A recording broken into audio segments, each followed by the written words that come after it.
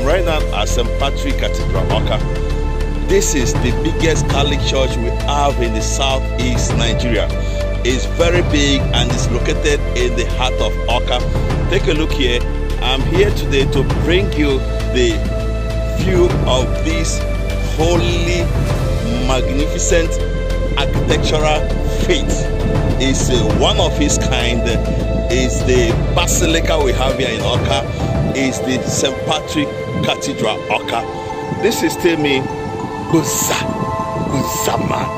Don't forget to subscribe to my YouTube.